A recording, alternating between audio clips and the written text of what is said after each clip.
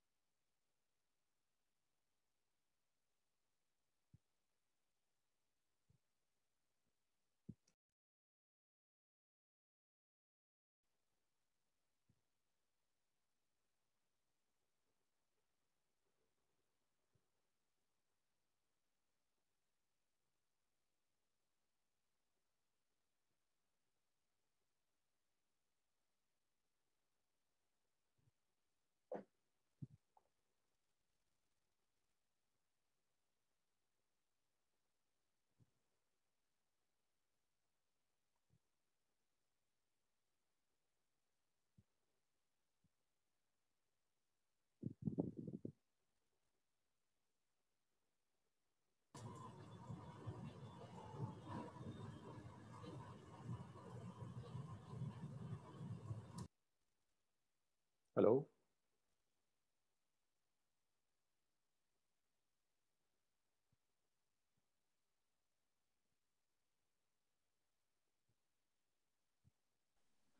Yes, sir.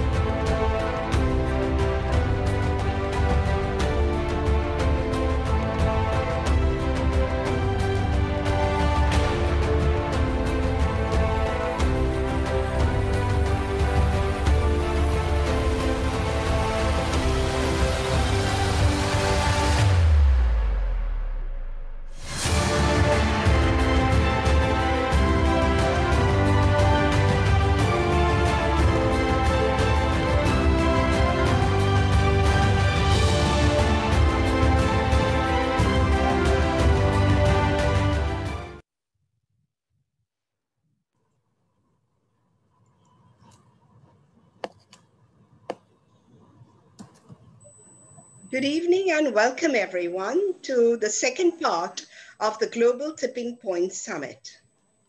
The first part of the summit was from the 20th of November to the 13th of December, primarily on education. And this is the second one from 8th of January to the 31st. A lot of parents have attended the Education Summit, and today we have a lot of educators joining the Parenting Summit. This has been our aim, to bring educators and parents on the same page, along with students, librarians, counselors, and all who are interested in young people. So welcome everyone. I am Dr. Kumi S. Vivaina. I am the founder director of the summit. I have been the head of the Department of English in the University of Mumbai, retired in 2016. I am an education futurist, a literary critic, a writer, a parent teacher educator, and a storyteller. I've always been extremely skeptical of this word expert. I don't see myself, nor do my speakers see themselves as experts. We are all trying to find a meaningful way to relate to our young people to make both parenting and education fit for our young people. So, the aim of this summit has been to create visible changes through very powerful action-oriented projects. And I'll come to this in a minute. We also hope, with specific reference to this particular summit, to help create mutually enriching relationships between parents and children. Usually, when we talk about parenting, it seems to be a one-way flow, what parents should be doing. But we should also be bringing up children to have the sense of responsibility and also have children working towards healthy relationships. When we first started thinking of this summit, we thought of a few themes, and then we put out words, we did a poll, we got a lot of parents to talk to us and tell us what was personally meaningful to them. Based on that, we found the best speakers, I think, that we could possibly have found, and I'm deeply grateful to all the speakers who have agreed to be a part of the summit. We thought of themes like addiction, which is now becoming a major social problem. So we have a session on addiction. We have a session on compassion, caring, and empathy, and how they can be taught from a very early age, especially with relation to nature and all of nature's beings. We have a session on creativity and how creativity can be nurtured in young people from a very early age, how parents can bring up a differently abled child, cyber wellness, which is of major concern to a lot of parents. How can we still maintain healthy relationships in cyberspace? We also talk about integral parenting, how we need to see the child as spirit more than matter to be worked upon, because the child does not come to us as an empty slate. The child comes with wisdom of its own. So we have that session on integral parenting. We have a very, very interesting session on the scars of shaming and different forms of shaming, physical, emotional, mental, etc. And we finally wrap up with another very interesting session on how we can create awareness of social justice issues in young people. So the themes are very, very powerful, and I urge you all to attend all the sessions if possible. I know today most of us seem to be suffering from digital fatigue, but these sessions are only on weekends, so please try and make it. Now, a summit of this magnitude could not have happened with me working alone. 108 people are supporting me, and I have received tremendous support and guidance from Dr. Firoza Godrej, whom I will now invite to say a few words. Dr. Godrej, please. Thank you, Kumi. Can you hear me, everyone? Good afternoon. Perfect. Perfect. That was a wonderful introduction and a very joyous one. It gives me great pleasure to be here with you. I'm only representing part of the team, which is made up of a very large and very important set of people as an advisory board. One of them, I think, is helping us with the technical side. Thank you, Yazdi, for letting me in, Mr. Yazdi Tantra.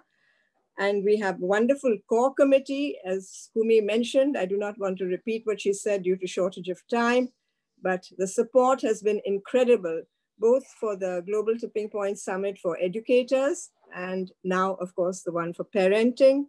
And I really must thank one individual over here, who is the summit coordinator, Donna Reen. Donna, thank you very, very much for holding all the strings so that we can come and perform over here and say what we have to say.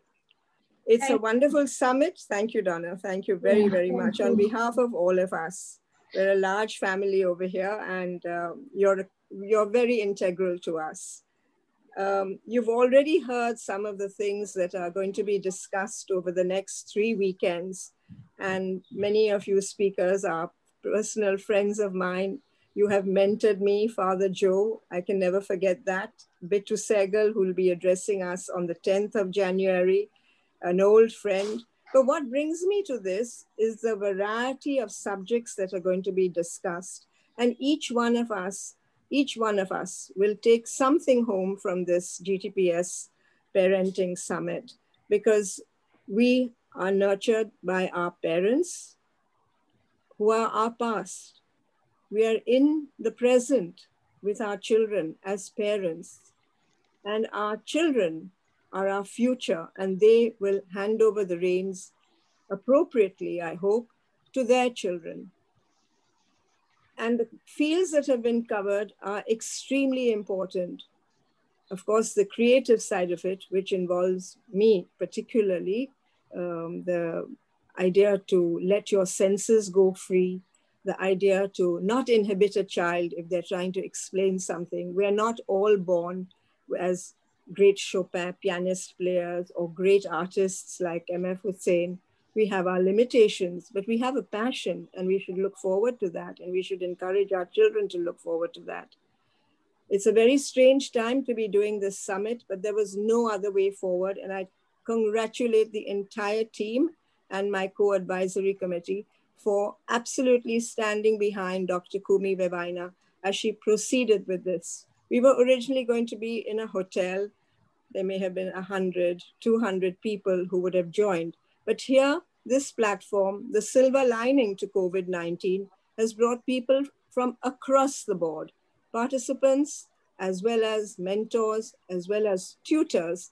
And I look upon all of you, young people who will be sharing their stories with us as our tutors, my tutor. I have a lot to learn from you. So I wish you a very, very pleasant debate, discussion, and may I add over here that there will be a paper presented at the end of this summit.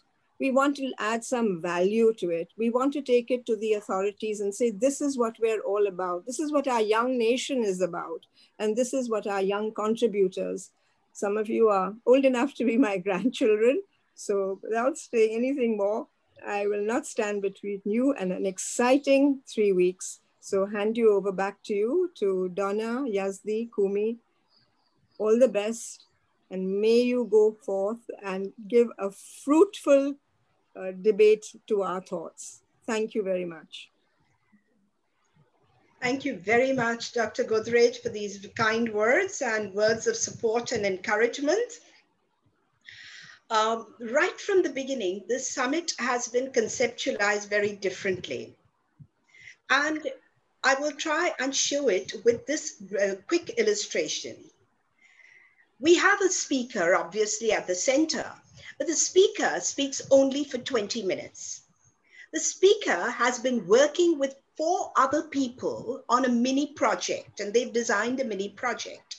We call these 4 people the change facilitators, who are going to provide 3 hours of training each, which makes 12 hours. 4 people, 12 hours.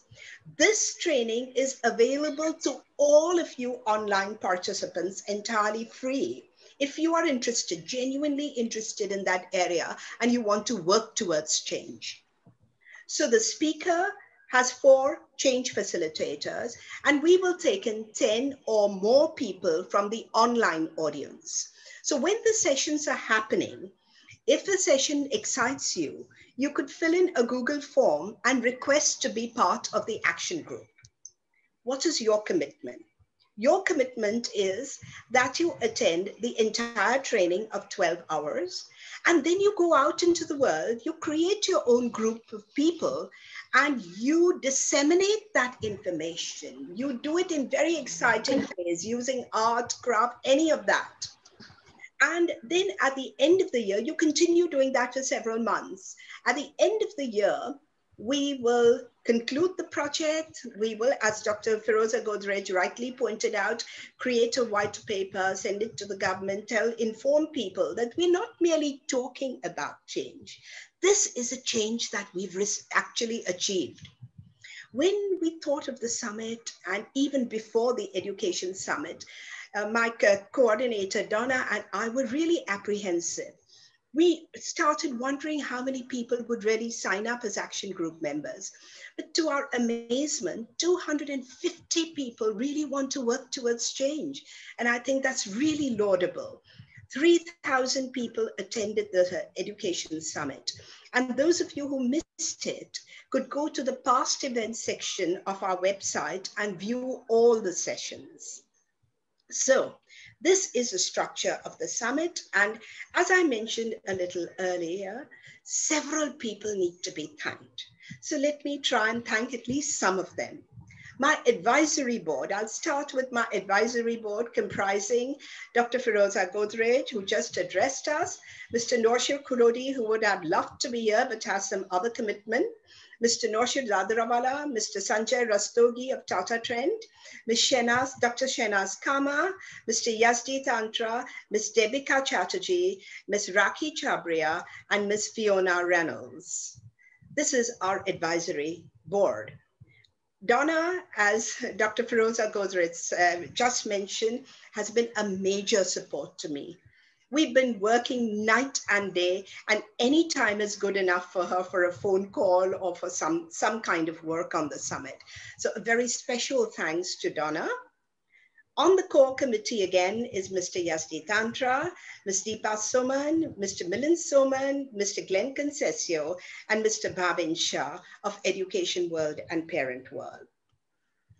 We have partnered with Tata Trent, Tantra Tech, K-Merck, Lumiere Business Solutions, Education World, Parent World,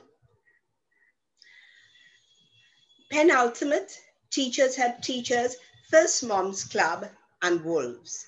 And all of them have put in effort over months. A very special thank you to each and every one. We have received I hadn't even imagined this kind of support at the outset. But we have received very encouraging responses from people like His Holiness, the Dalai Lama. That one day before the Global Tipping Point Summit on Education began, we received this letter from the Dalai Lama saying, I am pleased to know about the Global Tipping Point Summit and its focus on improving the present education system so that our younger generation can become more responsible citizens of the planet.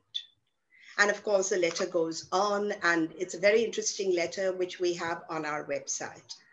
We have also received encouragement from Sadhguru, who is the founder of the Isha Foundation. Sadhguru also says that we are touched by the GTPS initiative to empower the youth to be well equipped during these challenging times. And we are happy to share some of the quotes from Sadhguru to be a part, and Isha Foundation to be a part of it. General Shokin Chauhan, who is a recipient of 5 presidential awards for distinguished services in the armed forces, has also given us some very encouraging support. So has Mr. Kersi Chowda, who is one of the best known psychiatrists in India. Mr. Shamak Davar, Sriram. Mr. Shamak Davar is known to all as an internationally acclaimed choreographer, singer, performer, and entertainment director. Sriram, a spiritual guide, social reformer, educationist at Padma Bhushan awardee. We've also done a podcast with Mr. Cyrus Brocha, TV anchor, theater personality, comedian, and author. and Mr. Baman Irani, theatre and film actor, voice artist, and photographer.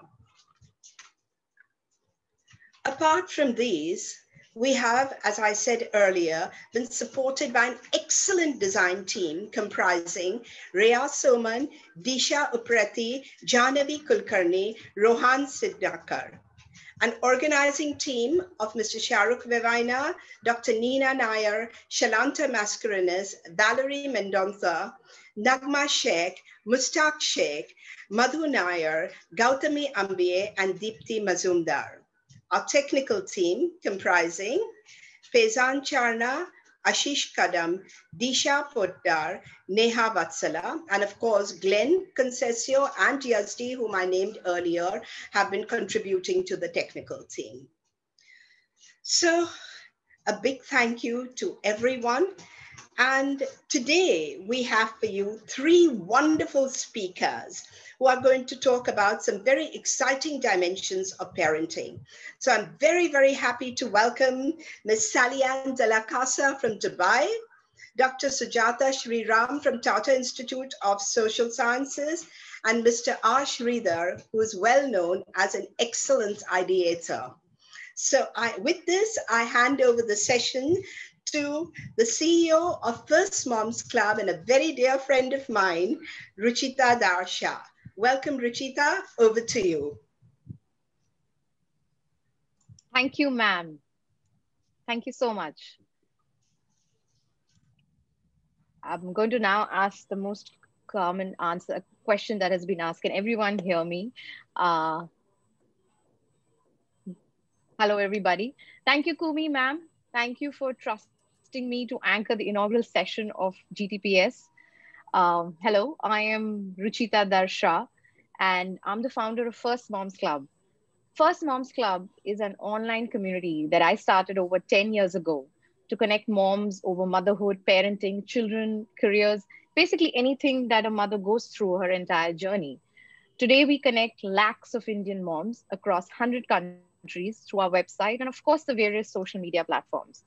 When Kumi ma'am approached us to partner the GTPS Summit, while we were super stoked to be part of this initiative, one of the first things I told her was that, ma'am, parents don't really attend parenting summits. I know I shocked her, but that's the truth. Because, we parents think that we know our job and, nobody can tell us better. But you see, or at least I believe that each child is unique. And yes, of course, each parent too.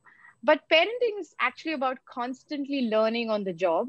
And one never becomes an expert, right? But you can definitely get better.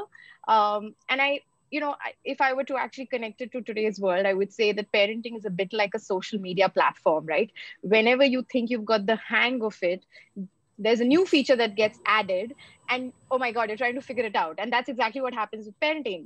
When you think you've cracked the code, there is a new challenge or there's something new that comes up and you have to overcome it. And I think that's why this summit, which is about rethinking parenting, is exactly what we all need today. Because as much as we parents would love to believe that parenting is about us, it's not. It always was and should always be about our children. We have to tailor our parenting style to our child's personality, their developmental stage. And I mean, you can have two kids, but you'll have to parent them differently. At least I believe that. So to all the parents here, and I can see there are many out here, which is amazing. We are lucky because we have some eminent speakers all through this month at GTPS, sharing their views and their insights and helping us become better parents each day. And I'm not going to take too much of anybody's time now. And I would move on to introduce our very first speaker. Our very first speaker is Sallyann Della Casa. Sallyann is one of the 4% of women globally who has a patent pending method and an algorithm for measuring soft skills. And she's the sole inventor.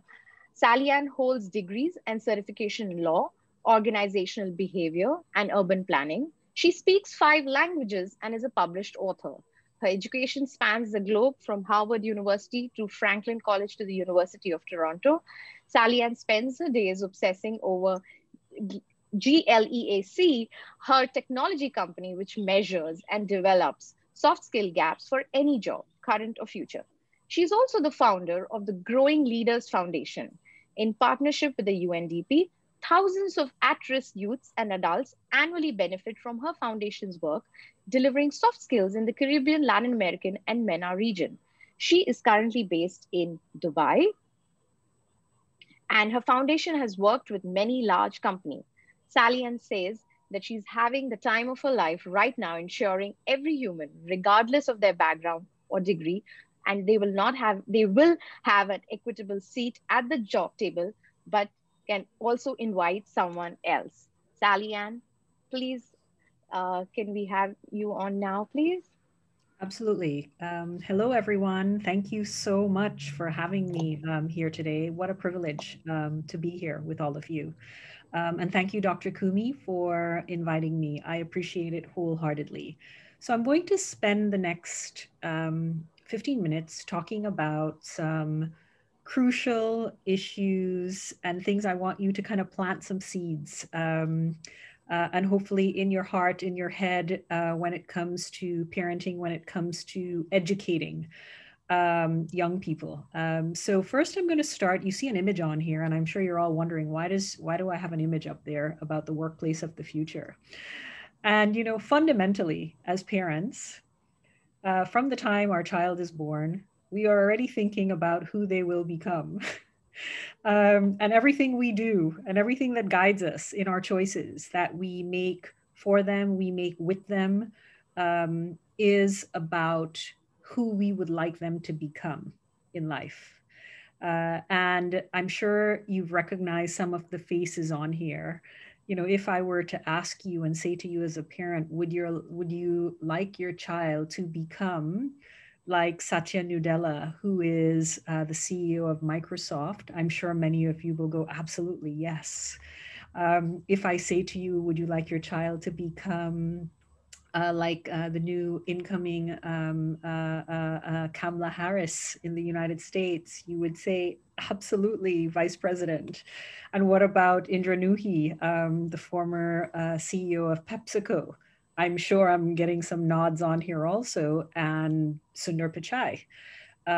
So we all have a vision of who we would like our children to become. And there is this playlist many of us try to follow to have them become. And when we, you know, the becoming of our children, we're really kind of looking at three things, right? We're looking at, if I look at all of these, you know, children, because these are somebody else's children right now, even though they're adults up there, there are three things that I know for a fact their parents wanted or you would want for whether you're a teacher or a parent for your child. One, I want you to be respected. So, you know, there's no doubt on here, everyone on here is respected.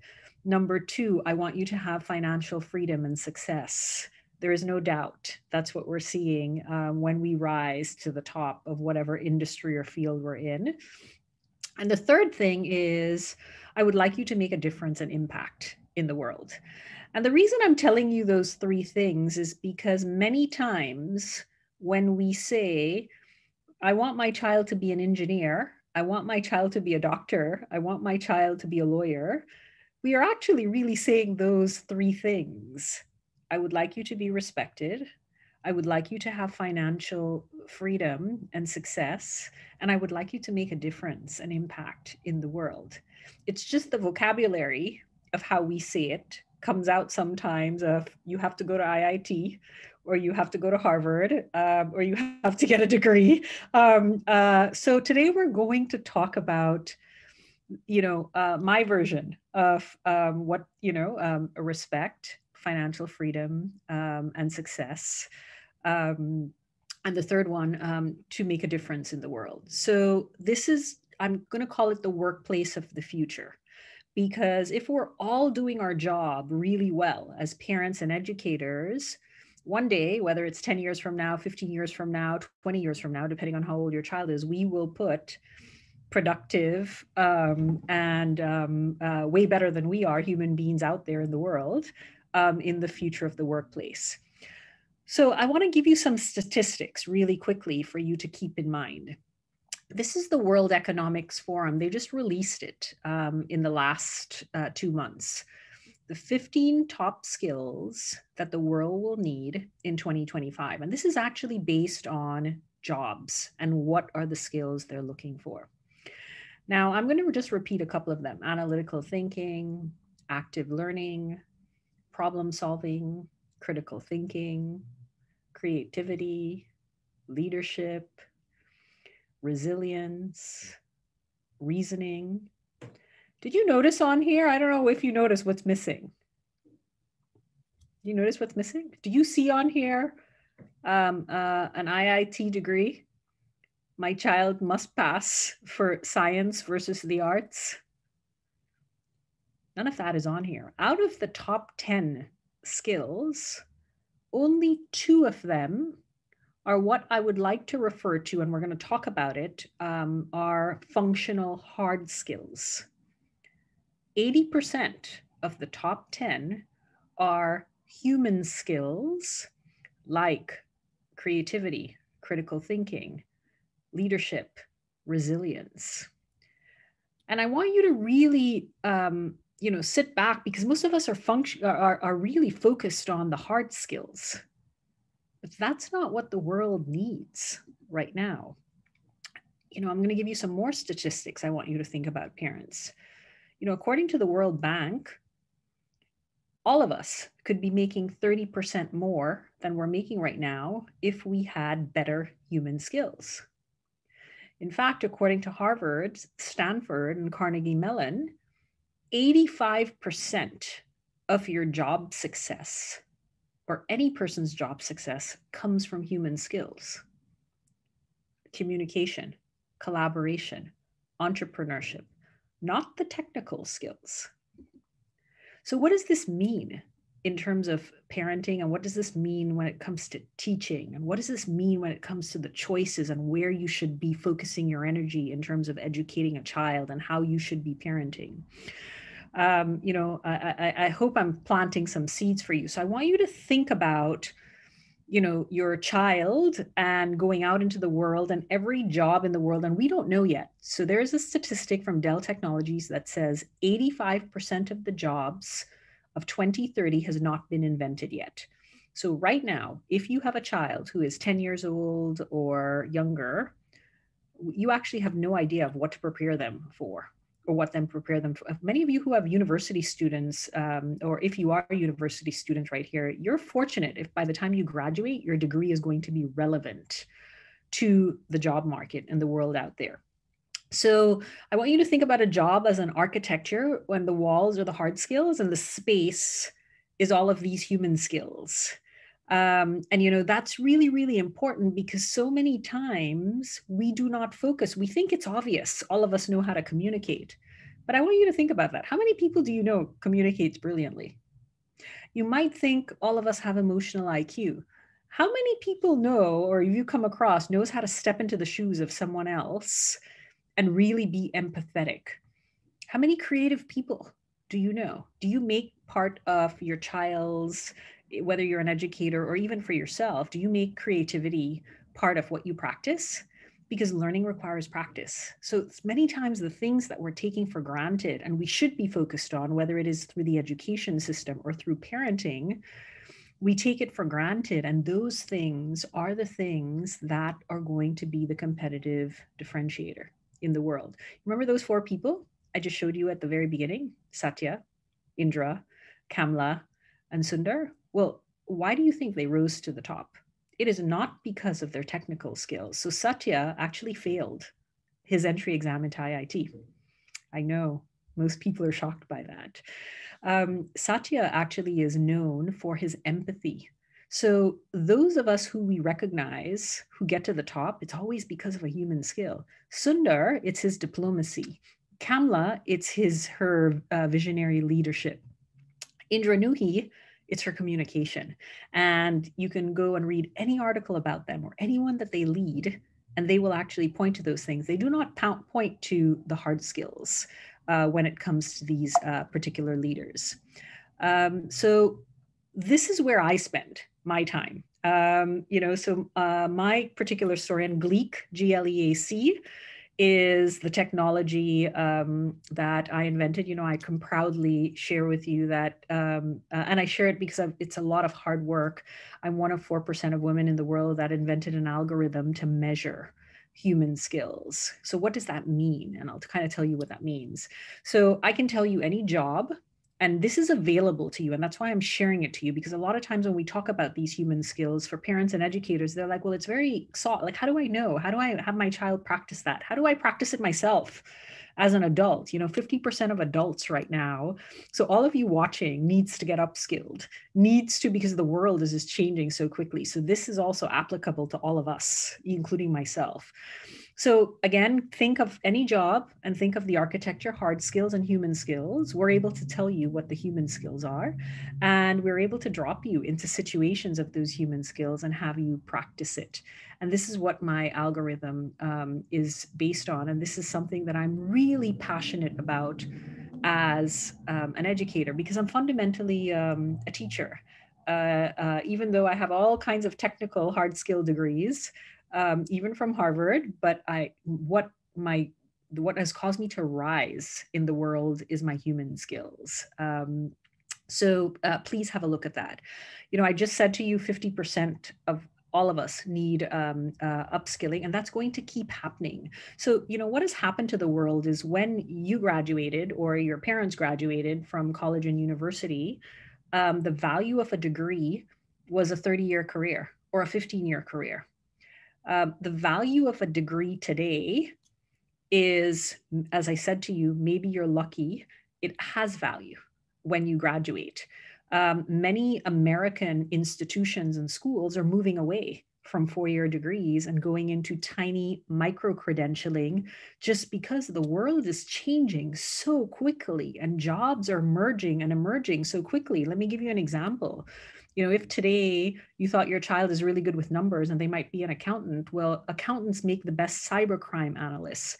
An accountant makes about $30,000 a year starting out. A cybercrime analyst starting out makes $80,000. What would you choose? If we go back to that core fundamental respect, financial freedom, and making impact in the world. So you see how jobs are emerging and changing. This is the Udemy report. It just came out this week of over the last 2020, the last 12 months, and in 2019 with WHO, they recognized where is everyone spending their time on Udemy, which is one of the largest platforms, and what skills are they learning? And I want you to notice on here, it's not data science, it's not software development, it's all human skills. So this one is on time management, motivation, self-discipline, mental health issues, stress management, meditation, mindfulness, communication skills, listening, business communication, business writing, conflict management. So it's all happening, everything right now in the human skills space. I want you to, this looks like many of our grannies, or sometimes some of us, even our moms in the room. And there's a reason why I showed you, this version of granny for me. The number one job in the United States in April of 2020 was a job for a role called contact tracer. I'm sure you're familiar with it. Last year, this time, none of us even knew that role existed. With COVID, that role, there was 100,000 positions available for that role just in April. That role pays between 17 to 34 US dollars per hour. There's no degree for that role. There's no course for you to take. My company actually designed one of the benchmarks to actually, in 10 minutes, we can tell whether you're equipped for that role or not. And it required 3 things. And guess what were those 3 things? It required curiosity and novelty seeking. It required rule following. And it required, good self-direction. Those are all human skills. And guess who has those human skills in spades? That's right, grannies.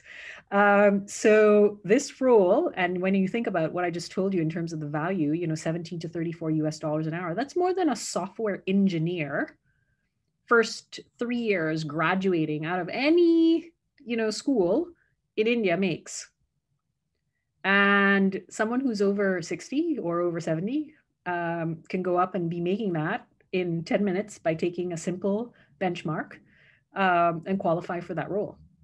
So that's the world your children, whether you're an educator or a parent or yourself, you are also going after that same job as your child, because human skills is the differentiator, right? So it doesn't matter what your background is or where you got educated. So I want you to keep that in mind in terms of educating your children.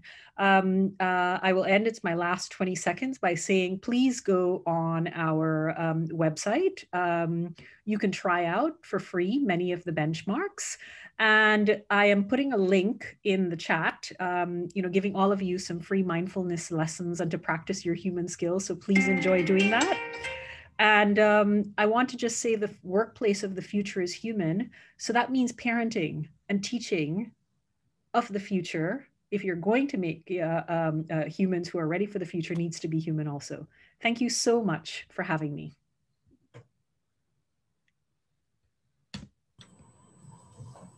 Thank you so much, Sallyann. That was amazing. Thank you for reminding us that parents don't have to live through their children and, don't have to force their dreams sometimes. We forget that, And thank you also for reminding us that it's not about the IIT and IIMs, it's about the human skills.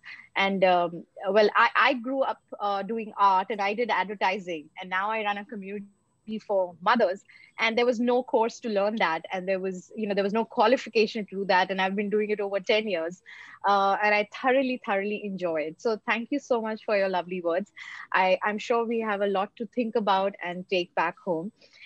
With that, I'm going to move to our next speaker, who is Mrs. Sujata Sriram. Welcome, Sujata. Sujata is a professor at the School of Human Ecology at Tata Institute of Social Sciences, Mumbai. She was the former Dean of the School of Human Ecology. She was awarded the Fulbright Nehru Senior Research Fellowship 2010-11 at the Department of Anthropology at the University of California, San Diego, and has been in the field of higher education for over 3 decades. Before her stint at TIS, she taught at the Delhi University. In TIS, she was part of the team that set up iCall, the psychosocial helpline that offers counseling services over telephone and email. Sujata enjoys teaching and research. She is eternally curious and enjoys trying to find what makes people tick. Sujata teaches courses in psychology, research methods, and human development for the MA Applied Psychology students at TIS. She works in the area of families, childcare, parenting, and of course, marriage, divorce, and also family socialization in the context of globalization. She works also through mental health, psychological counseling, well-being, social media and its impact, happiness and well-being, identity, religion, and spirituality. Welcome, Sujata.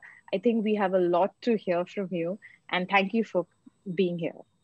Thank you, Ruchita. I think it's kind of difficult for somebody to follow on, after Sallyann. I think she's been extremely illuminating in terms of the kinds of things that she's told you. I think she's set the stage for me.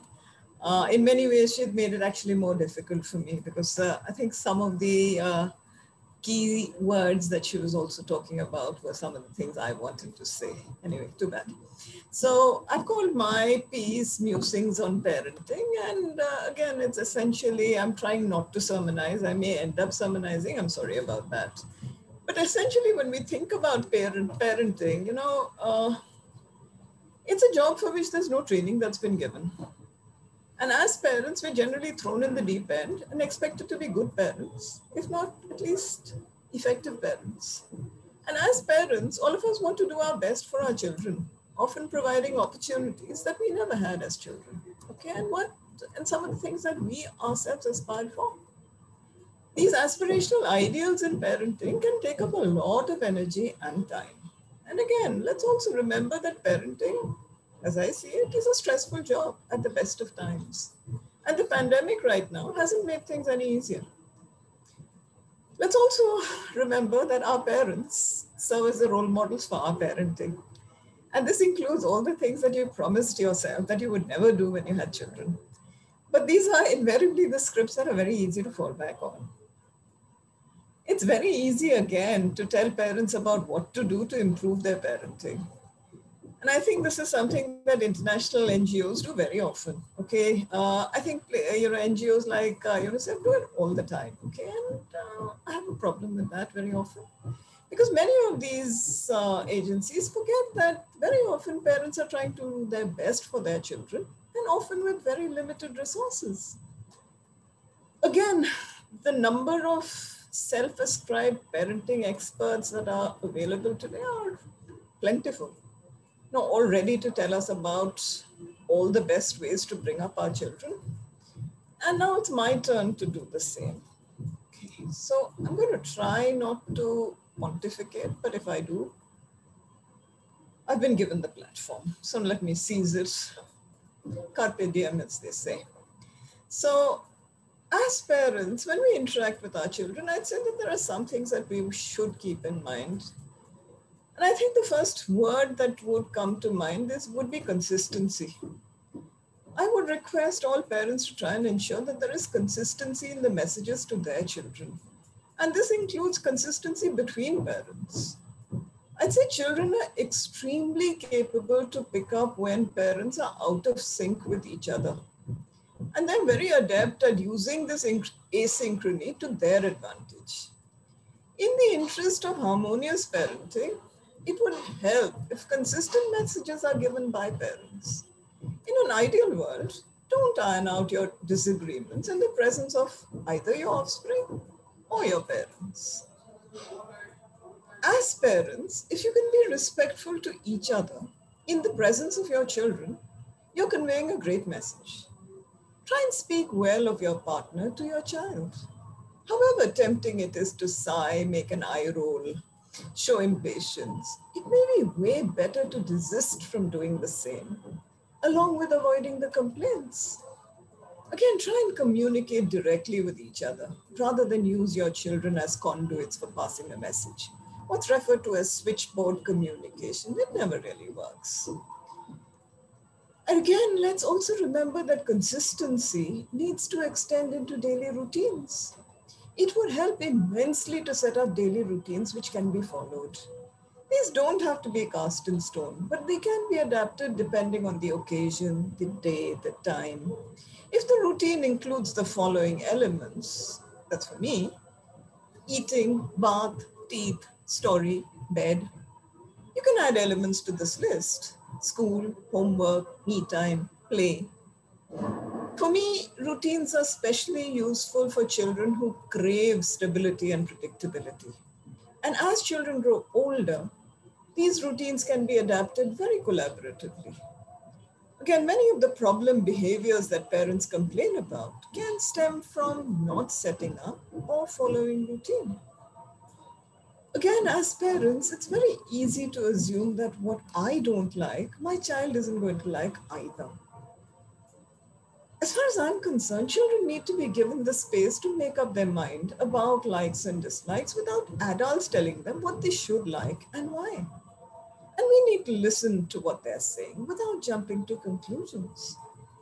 It's tempting to tell stories about your children to others in their presence, but this invariably makes them feel self-conscious, which may not be the best thing. If you do want to talk about your child, try not to do that when they're around. Do that when they're not around. And this includes criticism and praise. Most Indian children find it much easier to criticize their child. The praise always needs to come from someone else. If only we could learn to praise our children in their hearing and for things that you accept as good. Another example of consistency. Additionally, it's very easy to be dismissive of childish fantasies. But childhood, shorn of fantasy, would be drab, dull, monotonous, which is anyway what adult life is like in most cases. So why deprive children of some amount of fantasy life? And very often, if you're lucky, you may end up living your fantasy, which is also not a bad thing ever. I would also like to say that, there is an adult world out there that children need to be aware of. But they also need to be aware that they're not a part of this. You know, the recognition that a grown-up world is not really their business is something that helps childhood linger for longer. And why deprive children of childhood earlier than necessary? This is something that, you know, being aware of the grown-up world is something that's necessary in the larger scheme of things. They can ask questions about it. But as adults, you don't really need to answer them, or you don't need to answer them directly. As parents, one of the things that we need to do is also establish family rules. And these family rules also helps a lot in maintaining order. Family rules can be revisited over time. Some of the things that could come in when we're looking at family rules relate also with things like no name calling, no violence, being able to listen without interrupting. For me, that's a very important thing. You know, we keep talking about being able to communicate, but unfortunately, as a human race, I think we've forgotten how to listen. We tend to interrupt a lot. And I think that's one of the skills that we also need to develop in our children. This list can be added depending on what's important for our families. I think for individual families, we need to develop these lists, these family rules, and family rules are important. One of the things that comes up for me a lot these days is, you know, the need that families have to keep children constantly busy. You know, mothers and fathers feel the need to constantly play with their children, to teach them, to keep them busy. And very often parents take on all these extra obligations because someone has convinced them that these are essential for optimizing a child. But what we don't realize is that with too much instruction, children miss out. And what do they miss out on? They miss out on the opportunity to learn how to learn through self-exploration and observation. The ability to learn through self-exploration helps children adapt to challenges at school and later in life. I would say children are built for autonomous learning. They are born knowing how to create their own toys, to design their own games, and to settle their own arguments. They need surprisingly little interference from adults. Children have spent their days learning this way for thousands of years. I would also like to talk about schools and families. Schools and families form a very uneasy alliance. There is little synchrony between both these very vital systems that children are involved in. And these are, systems in which children spend a lot of time in their lives. There are multiple aspects that parents would like to hand over to schools to do. And at the same time, there are multiple things that schools wish that parents would do more of. At some level, there needs to be much more dialogue between schools and families.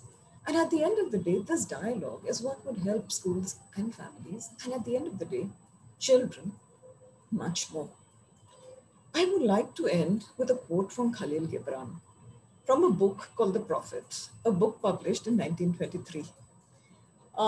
This was actually in response to a young mother who asked for advice on children and parenting. And I think this sums up a lot of what we're talking about today, and I think for the rest of this summit. Your children are not your children. They are the sons and daughters of life's longing for itself. They come through you, but not from you. And though they are with you, yet they belong not to you. You may give them your love, but not your thoughts, for they have their own thoughts. You may house their bodies, but not their souls, for their souls dwell in the house of tomorrow, which you cannot visit, not even in your dreams. You may strive to be like them, but seek not to make them like you. For life goes not backward, nor tarries with yesterday. You are the bows from which your children, as living arrows, are sent forth. Thank you. Thank you so much, Sujata. That was lovely. I don't know everybody else, but I think I've taken two things from your session, which is about the children don't really listen to us, but they are watching us. So I think it's important what we do. And the other thing is, it reminded me of Pink Floyd's song, Another Brick in the Wall, where it says, leave the kids alone. So as parents, we should practice a little more of that. Thank you so much. And before I move on to our third speaker, everybody here, please do send in our questions. We're getting some lovely questions for the speakers, which I will ask them later.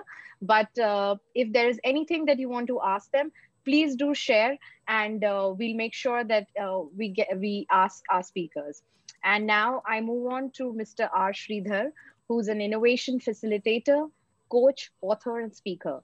Mr. Sridhar has worked in Ogilvy and Mather agency he worked for over 25 years in India, where he was a board director. He worked in their Chennai, Bangalore, and Mumbai offices.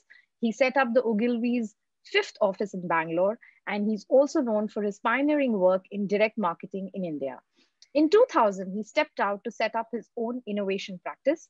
He acquired his coaching certification from the Coaching Foundation of India and has been practicing as an executive coach since 2010. His mission is to help people think different and do better.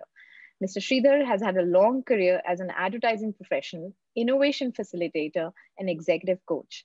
He has facilitated over 400 ideation workshops for clients, helping them solve problems and seize new opportunities. His work is like a software for the mind. He has collaborated with leaders across all functions. He's a much sought after speaker on the subject ideas, creativity, and innovation, and author of the book, Unlock the Real Power of Ideation. As an individual, he thrives in learning new things and working with new people. He derives the greatest satisfaction when he has been able to make a difference and enable an individual or a team reach their creative potential. His current challenge is to help people think better through his online talks, webinars, and workshops, and unlock their creative potential. Welcome, Mr. Sridhar. We are waiting to unlock ours. Okay, thank you so much. I need some help to get my presentation on there. That's right. Thank you. I'm talking about something and saying why we should not drive looking at the rearview mirror. Why did I think of this subject is because, sorry, I've been talking to a lot of parents and grandparents. I'm a grandparent now. I think one of the things that most of us do is that we're constantly looking at where we came from and what we did in the past and how things worked for us, and somehow apply that as some set of principles and formulae to guide our children to move forward. And I think, sorry, I think there is a major problem and flaw in that kind of thinking. So my talk is about how parents can relook at this entire way of looking at bringing up children. The next slide, please. May I have the next slide? Yeah. So I am a grandfather out of touch with parenting. If you're a grandfather, I think grandparenting is a very different ball game from that of parenting. So I sought some help. Next slide, please. What I learned from the conversation with Pavitra, so I'm so sorry about this, are some of these things as follows. Next slide. First is to say is that stay in touch with a kid no matter what. Now, this is like an altruistic statement. Now, but this is a tough one to see, which is when you say stay in touch, it is not like supervision. It's about staying in touch with what the kid is doing, staying in touch with what the kid is saying, staying in touch with what is bothering the kid and what is the kid anxious about, stay in touch with what is the kid's aspiration and what is bothering the kid, what is making him happy, what is making the child tick, and so on and so forth. So this kind of staying in touch with the kid is an extremely important thing in terms of parenting roles today. And I've seen not just Pavitra, but several moms do that very effectively in terms of staying in touch with the moods, staying in with their anxieties, aspirations, and so on. So this is one very important thing that I learned from our conversation. The next one. Be aware of how he or she spends time, where, with whom, and when, and without snooping. Now, the moment you start snooping, you lose the trust. But is there a way in which you can find out this information? Is there a way in which you can have a healthy conversation with the child to say, So what was your day like? And what did you do? What made you happy today? Who were you with? Who did you have lunch with today? What did that kid bring? What did you take today? Right? What he took today that must be known to the mother, but then she will also find out what else he took from the pantry, like some biscuits or cookies and so on and so forth. So this conversation, understanding where the kid is spending time, will let us know what the kid's priorities are, who his friends are, what kind of people are those kids, where are they coming from, what kind of families. This gives us an excellent insight into the way the kid thinks, talks, and behaves.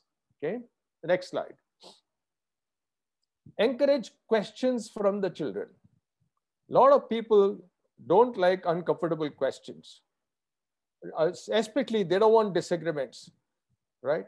And they don't want uncomfortable conversations. When the kid is actually questioning you, not asking questions, he's saying, you're asking me to do this, but you're not doing it. Why is that, right? So you're asking me to do it, but grandpa is not doing that. Why is that? Fine. So if you're actually ducking these questions and ducking uncomfortable conversations, there are issues that will come. Now, in the old days, my father would have said, listen, enough is enough, you go ahead and do that. But today, I think that's not on. It's not likely to be working. So there is a way in which you need to encourage questions. Teach the children how to ask questions. For instance, there is a formula called 5W1H in the business of asking questions. If you ask who, what, when, and where, you get specific answers, right? Why expands the scope of the discussion. How expands the scope of discussions. Teach the children how to ask clear questions so that they get the right answers. You ask the right questions, you get the right answers. So one of the other things that is extremely important in this encouraging questions is your tone and style of the questions. Okay? If your tone and style is even, that is one thing. If the tone and style is commanding and threatening, then the child is actually going to clam up and it's not going to open and say anything at all. So certainly encourage questions, encourage disagreements, allow uncomfortable conversations. Next. Understand that his or her likes and dislikes need not match your likes and dislikes. Most parents, I have been guilty of that, but I understood how to get out of that. I like a certain kind of food. My child may not like it, and it's absolutely fine, right? So I think one of the things that the taste that develop is also a function of what we are exposed to outside the home. My child is going out to meet a whole lot of her friends. The kind of institution she goes to is completely different to the kind of institution I went to.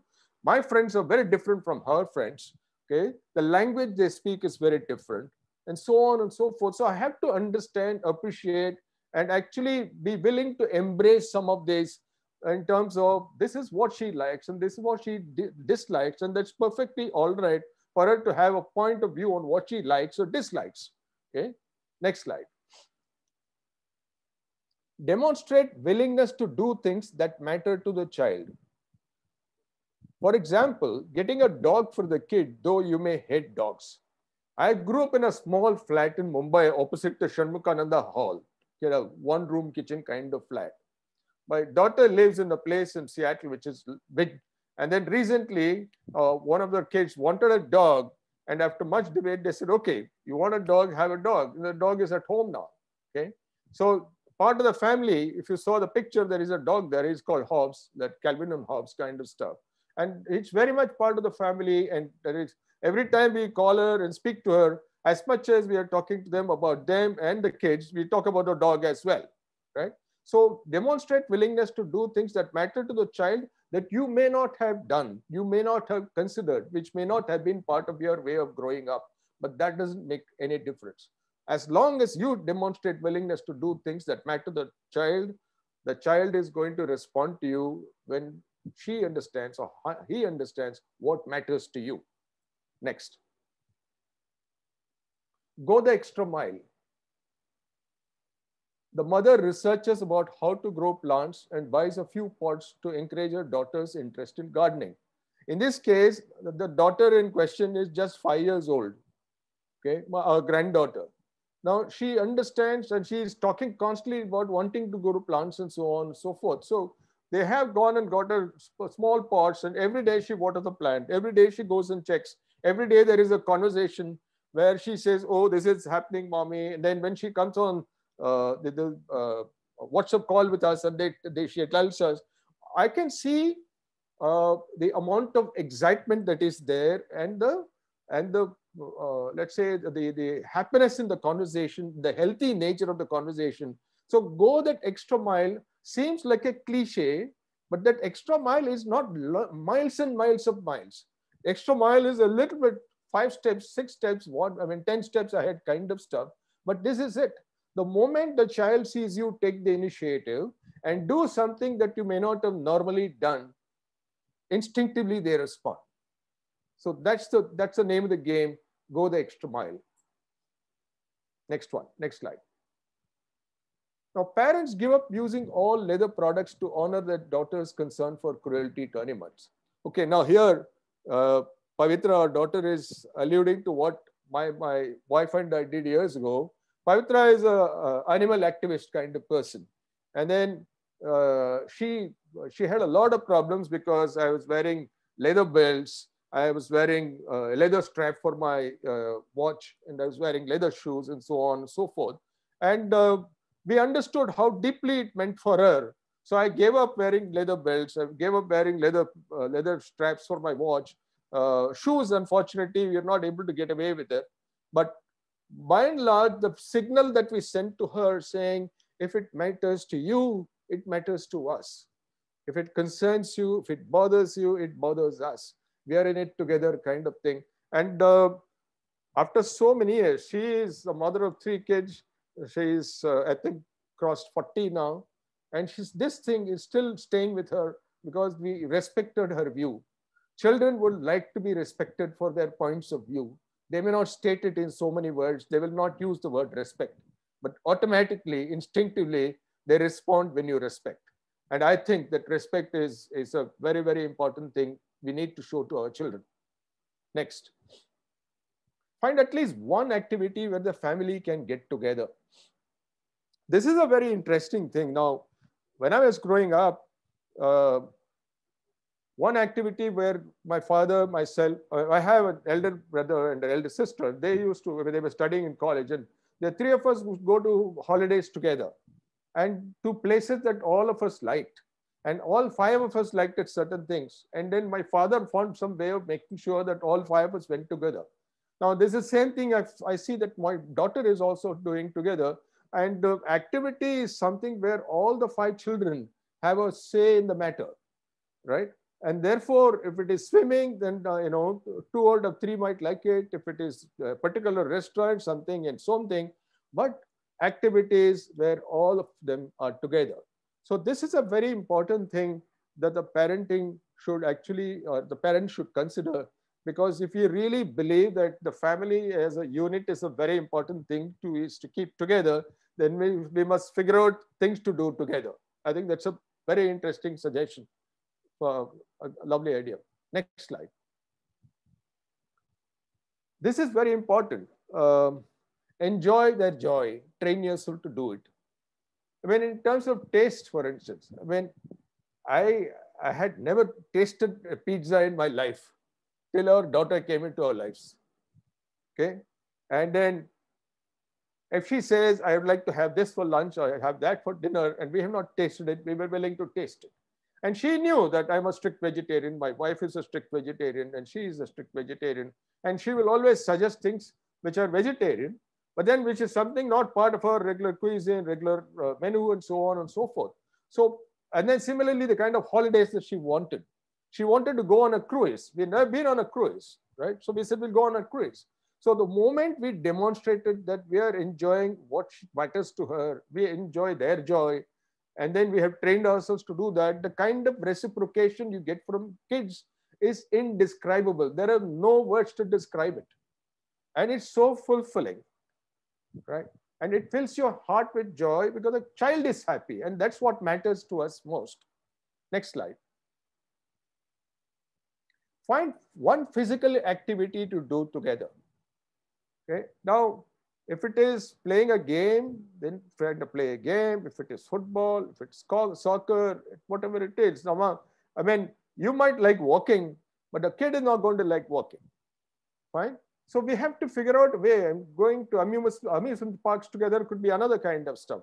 But one thing that we found out is that the moment you care enough to find what matters to them, they find a way to care for us and care for our interests, and it becomes reciprocal. And there are times I've seen that when we go there for a vacation, one of the kids will come and say, "Hey, Tatu, you like this, right? I just brought this for you." I mean, I didn't ask for it, but then the fact that you actually showed that concern and care for the kid shows them that this is a good thing to do, and without having to advise them, lecture to them, they actually reciprocate. Okay, find one physical activity to do together. It actually brings the family together. Next slide. Okay, this is be a yes-sayer, not a naysayer. Be positive. So it's also the language we speak actually comes through from tone and style. There is a very interesting research that was done in terms of how do people receive communication. 50%, 57% of what we say is coming from our body language, tone and style. Only about 7% is based on words. So if I'm positive, if I'm constantly in a frame of mind, in a way in which I'm saying encouraging things, even when I'm negating or actually saying no to the kid, is there a way in which I can say it where the kid actually feels good about it, that rather than being dismissive about it? So be a yes-sayer, be a cheerleader, and not a naysayer. Be positive. Next slide.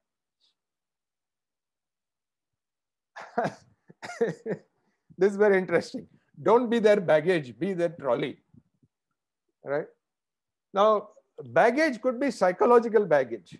It need not be a physical baggage. Psychological baggage is, very often we say and do things that can embarrass them in front of their people, their friends, and so on and so forth. So if you take the trouble, let's say, for instance, we are on a visit there and they call people over for dinner, then I should take the trouble to check out who is going to come for dinner, tell me a little more about these people, and I spend a little bit of time understanding them and then saying, okay, so with this person, I can have this kind of conversation and so on and so forth. So you actually participate in what is being done, what they are doing, and they're also calling people over for dinner because they want them to meet us. So this is the point. Is there a way in which I can flow with the entire flow of things and the scheme of things rather than being sticking around like a sore thumb? So don't be their baggage, be their trolley. A lovely way to say it. This is my daughter's saying, okay, not mine. Next. Respect their dreams, don't belittle them. Don't laugh because he wants to be a comedian. Laugh at his jokes instead. Very often what happens is that the dream could be completely different from what we've been used to. I come from a family where nobody was in advertising. Okay? My father was an engineer. My brother was an engineer. My eldest sister was a home science specialist. And the only guy who stepped out and got a job with an agency called Frank Simoy's Advertising years ago. And that was the first advertising job. And the honest truth is I didn't join Frank Simoy's because of advertising, because he was the guy who was willing to pay me the salary which I wanted at that time. And then I stuck around. Okay.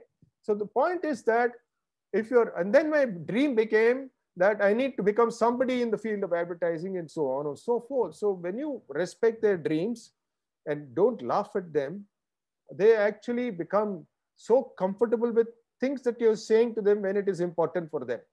So it is a very reciprocal way of understanding feelings, emotions, dreams, aspirations, what bothers them.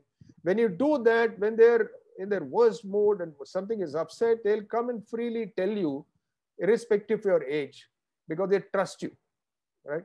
And we have to earn the trust and keep them. This is where respecting their dreams and not belittling them is by body language telling them, I'm there for you, I'm there with you, I'm there with all the time to do what makes sense for you and what's important for you. Next slide. So this is another suggestion which I do, and so does my daughter. Try journaling as a parent. write out thoughts, dreams, aspirations, fears, concerns, frustrations, right? It doesn't have to take too much time. Snatch at least 10 minutes every day to do it. No excuses. It doesn't really take that much time. All you need to do is you choose a perfect time for you to do your journaling. For instance, I am an early morning person. I write my journal in the morning. So when I write the journal, it talks about what happened yesterday or day before. If you're a late evening person, you can talk about what happened that day and what you're planning to do next day. But somehow when you write it, something is happening. Some magic is happening to the brain. Some magic is happening to the emotion. Some magic is happening to the way things are settling down. Let us say that you're upset with somebody or something, and then you actually write it out and suddenly you feel much lighter, right? So journaling as a parent in terms of what upset you, what delighted you, what excites you, what you find it exasperating, when you actually let all that out onto the journal, then you don't have to let it out. You will not let it out on the kid. And that makes a huge difference to parenting, the quality of parenting and the quality of parenting that the kid receives from you. Okay. Next. The magic is to be present in the moment. When you're with the child, don't worry about anything else. If you don't, the child will sense it. A distracted parent sends out all the wrong signals. If you're not listening and you're nodding your head, the child will immediately find out you're not interested and she'll go away. And strangely, they don't forget it. They don't come back later if they are onto that kind of stuff. So the moment you're saying that, look, I'm like a blotting paper, I'm going to absorb everything you're saying and doing, they will want to spend more time with you, and makes a huge difference. And the only way to do it is to understand how to stay with the moment, right? So if I have priorities, then I can tell the child, hey, give me a few minutes, let me finish and I'll come back to you, right? They accept it. But once you're with them, you have to be with them. If he is building Lego, then he builds Lego, he paints, but you're with them. Your mind is not on anything else. You will not look at the mobile when you're sitting with them, right? They'll actually take and keep it away. But allow that to be happening. So I'm saying the magic is to be present in the moment. When you're with a child, don't worry about anything else. Don't do anything else. Next one. Finally, listen to their dreams. Let them build their castles in the air. As a parent, help them put the foundation to build that castle. Well, that's the role, build the foundation. If today you build the foundation with you or not, with you not there being around for them, they will be able to build the castles. Our job is to help build the foundation. They will build their castles on their own. Okay. So this is my bit in terms of understanding parenting. I started by saying why we need not or should not look at where we came from, and therefore look at the today and the tomorrow, because their lives are about todays and tomorrows. And if you want to really help, stay with their todays and tomorrows and be with them right through, and then be the subject of their gratitude, be the subject of their happiness, right? Thank you very much for this opportunity, Kumi. Delighted to be with you and everybody today. Thank you so much, Mr. Sridhar. I think they were, these were really simple points, but so relevant. And I think as parents, we forget them. I especially love the part where you said, don't be their baggage, but their trolley. As a parent of a teenager, I love the fact of keeping in touch with them, but not snooping. So I'm going to practice a little bit of that. Though I don't know, my children are also wanting to get a dog. I'm not too sure whether I'm going to get a dog very soon, but we'll keep that in mind. So thank you, everybody. But we've got some amazing, amazing questions from our participants, and I'm going to ask, starting with Sallyann. Sallyann, I hope you're there.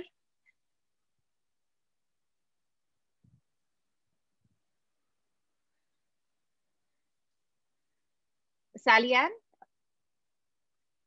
Okay, let me start with Sujata ma'am right now, since I can see her. Sujata ma'am, can you unmute yourself? Sure. Thank you. Yeah. So, ma'am, there's a question where somebody's asked you that when you talk of family rules, these are normally laid down by senior members of the family. How would you advocate fair laying down of family rules? So I think I said that, family rules can be very collaboratively done, like family routines. And I think, the thing about rules is that parents need to recognize that rules change as children grow older. And I think very often the problems that come up, you can't use the same rule with an 8-year-old as you would use with a 14-year-old. Okay, Yeah. you're headed for trouble if you try that. What works with an 8-year-old isn't going to work with a 14-year-old. There are different, liberties that a 14-year-old would want to take with you, and you need to be able to accept that. And I think rules are there for a reason.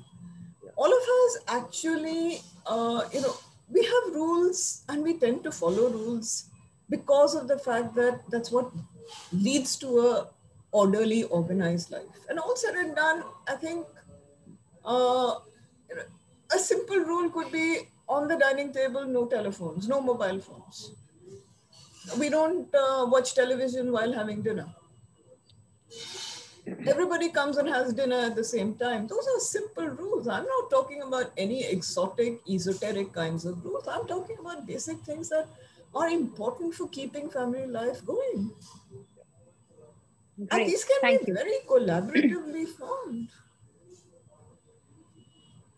Can I add a very interesting statement which I read some time ago? It said, rules are for the obedience of fools and the guidance of wise men.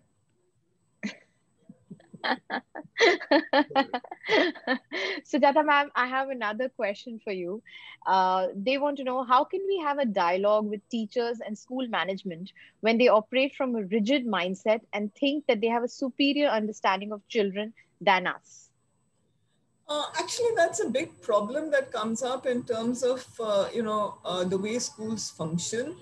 And I think that's where effective parent-teacher association really helps in terms of getting, schools to understand the mindset from which parents come. And that's the way in which I think that bridging has to come forward at some point. And right now, schools function with the attitude that they are, again, unfortunately, they are they provide a scarce supply, okay? And we all want to run towards certain schools. I think we also need, as families, as parents, we need to look beyond those schools. Why is it that we're all running after, those top 5 schools? What is it that those top 5 schools are providing? And again, if you're going to end up with your child being one of 60 in a class, there's not really going to get much individual attention. So what are you, pining for getting into this #1 school for? And I don't know whether families are looking enough into what schools provide for families, for children. We look at, okay, all the extracurricular activities that are provided. Okay, we look at all the number of children who get into IIT. But I think there's a lot more that is there in schools rather than, just looking at, whether they're going to get into IIT or IIM or wherever. I think there is a lot that comes up in terms of what are the kinds of values that your children are going to leave school with. I mean, if you're going to go to a school where your children send your children to a school where they're going to be stressed out and, they're going to be burnt out by the time they get into college, I don't think that's the right place to send your kids. Great. Thank you so much. And I have a question for Mr. Sridhar now. Mr. Sridhar, someone wants to know that some children are like closed oysters and refuse to talk. How can we get to know them? Can you say that again, please? I said some children are like closed oysters and refuse to talk. So how can we get to know them? Okay, I think the most important word is encouragement. Okay, now if we observe the child, there are certain things. Now they may not speak, but there are things that they do. And if I keep 5 things on the table, which is of interest to children, I'll say pick one of those, right? And she will pick it. So suppose she doesn't pick any one of them, then I'll say, you don't like this, is it? Can you tell me why you don't like this? And she'll say something. What I'm really doing there is that I'm actually trying to engage that kid in a conversation. I'm communicating to her through my body language and interest that I am interested in what she's saying. I'm keen to know what her opinion is, right? So I think that body language and tone and style makes a lot of difference and brings a lot of comfort to the child. And I've seen this happen with our own daughter. I've seen it happening with our grandchildren. So I am saying it on the basis of experience. Okay. And then there is a style that I adopt as a grandparent. There is a style my wife adopts. And the two of us are completely different. Our sun signs are completely different. I'm an Aries and she's a Libra. Okay. You can see how it works. Yeah. But the point is that if you're really keen to help, I am saying if one way does not work, try another way. And the second way does not work, try a third way. Don't give up. And it works. If I can come in on that, I think, that's one of the problems that I think increasingly we're getting into we're trying to go too fast in many parts of the country today. Correct. And we don't spend enough time in terms of allowing individual children to really flower or flourish. Very true. There's a lot that we do in terms of, getting children to speak, to demonstrate, to perform. And not all children want to perform. Can we allow children to grow according to their space, according to what is important for them? Again, I'm going to use two words here, that is introversion and extroversion, okay? We as a society do not allow introverts to develop on their own. We want all children to be extroverts. Right. Again, the fortunate thing is maybe 80% of the kids are extrovert, okay? But the 20% who are not, they're the ones who have the toughest job. And why don't you speak? Right. Why don't you perform? When the teacher asks you, why aren't you out there? Correct. Absolutely. I think another angle to that, which is very important, what she said, is that this whole business about mathematics, right? I am not good in mathematics used to be my child's problem. And we told her that it doesn't matter. Okay, there are many things we can do even if without mathematics. Now, it may be true, not may be true, but the fact that we were willing to accept that she was weak in mathematics actually made her put in more effort and she actually became good at it. But if we had put pressure, I think it would have actually become a big problem, right? So we found her a tutor who was a family friend and she was interested in my daughter as a person rather than as a tuition student, right? And that made a huge difference. So I think it's very important saying we don't put them under pressure because of the normal things that society says. If I may just say something here, these are brilliant insights, and I think the audience is thoroughly enjoying the conversation. Sallyann, for some reason, logged out, but she's in again. So, Ruchita, this is only to inform you she's back here. Yeah. Oh, great. Thank you very much. That's nice. Okay. Welcome back, Sallyann. I'm going to ask my last question to Mr. Sridhar and even Sujata can step in. So there's a question which says, very often parents indulge their children with whatever they want. How do you say no without making it sound like you're disagreeing with them? Say that again. Your voice is breaking. Very often parents indulge their children with whatever they want. They give in to everything that their children want. And then how do you say no without making it sound like you're disagreeing with them? Okay, so I think saying no is the shortest way, right? And then that's a big lazy, we indulge in no. Yeah. So suppose I'll say that, look, okay, let's go to the shop, we'll buy it. And what will you do? Suppose it was not available in the shop. What do you think we should do? Right? Instead of that, would you want to look at something else? Or if it is not available today, can we look at it tomorrow? Suppose it's not at all available, it is completely out. Do you want to try something else? But tell me, why is it important for you to have it? Right? Now, this takes time, right? And parents are busy with their own stuff. They are watching their television show. I mean, if I have to speak to this child, this conversation will take me 20, 25 minutes and the whole episode will be gone, right? So this is the problem. So what am I willing to give up because this child is important. What she says is important. And if she says, I want this, then I want to say, okay, if you get it, what do you think you will do with it?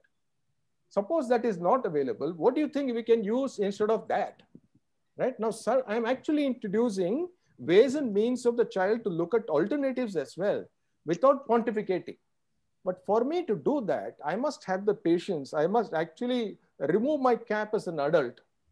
And we have to use empathy. I know a lot of people use the word empathy, right? Empathy, they says that you have to put yourself in the other person's shoes. But the first operating condition is you have to get out of your own shoes to be able to get onto the other person's shoes, right? So if I have to do that, I have to actually get out of my shoes. I have to feel for her the way she feels. If I don't feel for her the way she feels, she instinctively finds out that I'm actually, acting. And that's the worst thing that can happen to her. And the transparency thing will be hurt for life. Thank you, sir. Sallyann, if you can hear me, I'd like you. Yes, hi, Sallyann. Welcome back. So there's a question for you which says, how can we convince our spouses and extended families that we should concentrate as much on soft skills as on degrees? Do you have courses for families? Yes. So thank you for that question. There's one thing I want to answer. There's a question in the chat, and I'm going to, I really would like to address it about a mother going, my son is an introvert. He speaks in class, but mostly reluctant to extended families. And I just wanted to address the issue about many times we misunderstand what introvert and extrovert means. An introvert just means that I get my energy from spending time with myself. An extrovert means I get my energy off of being around other people. What happens a lot of times, in reference to this, and I do have to tell you this, I'm an introvert, but I'm not shy. So a lot of times we mix up and we call our child an introvert when they might just be shy, right? That's a whole other issue. Or many times, introverts are thinkers. Introverts, I have to tell you, as being one myself, a lot of times they're the quietest person in the room, but when they do speak, when they become adults, everybody listens because they've been thinking through things. And some of the most brilliant people, most of the most brilliant people in the world are introverted. So for every parent on here who is kind of looking through that chat of going, my child is an introvert and something might be wrong with them. As a parent, we want our children to be social and have friends and all of those things, but your child might just be this brilliant thinker in the making, and allow them and give them the space to be that, right? They don't have to be talking all the time and be with people all the time and be with friends all the time, just because your friends' kids look and sound that way. So I just want to make sure I address that because that's something that's really important in reference to family members and courses. So absolutely. We provide, there's a youth side of Gleek and there's the adult side of Gleek. And, we have the actual measure for it. And even for you guys as parents or teachers, we have the only continuing professional development certification out of the UK for parents and teachers and anyone to go through the soft human skills and discuss it as a family. So you can actually say, as a family, we're going to work on communication this month, or we're going to work on leadership this month, or we're going to work on judgment and decision making. And you get these tiny little micro practices. They're just 10 minutes a day, and it can get delivered in your WhatsApp. So you don't even have to go download anything, and you can do your grown-up activity in it. Your child can do their activity in it. And what it does is it allows for conversation to happen. And we encourage that, right? What you do not, learning requires practice. Learning requires community. I often say, one of the biggest hurdles we face is teaching something to children and their parents are telling them something different. The biggest stakeholders of children are parents and teachers. So if they are not active stakeholders in helping us recognize human skills as important and practice along with the kids, most of the times we miss. So I hope that answers your question, Ruchita. The answer is yes, we do have that. Oh, great. So we have another question for you, which says that since what you say rings true. Why do schools still emphasize science, technology, engineering, and math? Have you tried conveying this to policymakers or Absolutely. content Absolutely. designers? Absolutely. So that's changing. And COVID has been, you know, as terrible as it's been to the world, it has been the best thing that has happened to the education system. And there's not an educator who has been the things that we've all been talking about for 10, 20, 30 years is now happening. So here's what's happened in the education system. You know, it's kind of reached a tipping point. And let's think about India and think about the new education policy of Prime Minister Modi, which talks about for the first time bringing in critical thinking, problem solving. Education has been using a different vocabulary than the job market. And that's why most people, young people, when they graduate, they can't find jobs. And that's why most companies say, I have to spend all of this money upskilling them. So you have education speaking one language, the job market speaking an entirely different language. And what has happened is COVID has created this bridge where all of a sudden educators are being forced, really being forced to relook at how they're educating children. What are they educating, you know, students in? Because if the success of an education institution, I mean, I would ask you a question. If you had to measure an education institution by how many of their graduates got jobs, how successful are most educational institutions? Not very successful, if that was one of the real measures. So it's happening now, Ruchita. It's happening now by many companies in the world. So think of some of the big companies, PwC, all the consulting companies, even some of the universities, they're no longer requiring resumes or transcripts. So there are many universities right now that no longer even wants to see your high school transcript to get in. So that whole focus on if you're an A, you're going to get into somewhere, that's not happening. You know, that's going to change very much. Getting a job and saying, here's my resume and here are all the fine institutions I went to and experienced, that's all changing. So we're going to see a huge change in this space, Ruchita, in the next 1 to 5 years. And that's where kind of Gleek comes in. You know, I'm, as you know, the proud patent owner and the measure, you know, and we're plugged in now, you know, to give you an example, to the Monster job portal in India. So if any of you download the Monster app and you go for a job right now, you see the Gleek index, and anyone who checks and proves their human skills get to the top of job search. That's just to give you an example of where the world is heading. It's a real diversity and inclusion. We're leveling the curve of saying, it doesn't matter if you come from a tier 3 city. It doesn't matter if you got the best education. If you can prove to me you have the human skills to perform that job, because that's 85% of the job, and I see you're a quick learner, I can give you those hard skills, right? So that's where the world is heading. Amazing. Okay. Thank you so much. I would just like to add a little word of dissent here, that while employability skills and human skills are extremely important, I don't think we can avoid thinking about the technical skills, because Absolutely. I feel that, you know, I think a large problem that comes up in countries like India also relates with the fact that very often technical skills are not adequate. And that's a big problem, okay? When you don't have enough technical skills and you try and fool your way through, that's also... Yeah, it's not an and or, right? It's not an or, right? Hard skills matter too. Absolutely. What I'm saying though is that 85%, if I were to ask everybody in this room, who is the most exceptional doctor that you have ever come across, or who is the most exceptional professor, or who is the most exceptional engineer, I bet you the person you name and I ask you why, you're not going to tell me something about their technical skills. You're actually going to say something like, you know, it's that person and the way they make me feel.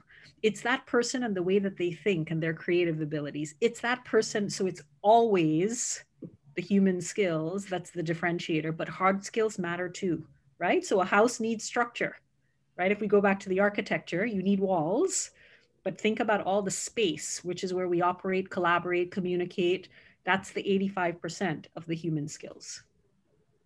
Thank you so much, Sallyann. Thank you so much, Mr. Sridhar and Sujata. What I would like to do is now, while there are many amazing questions, but we'll figure out a way to reach you so that everybody gets their answers. But we're running short of time.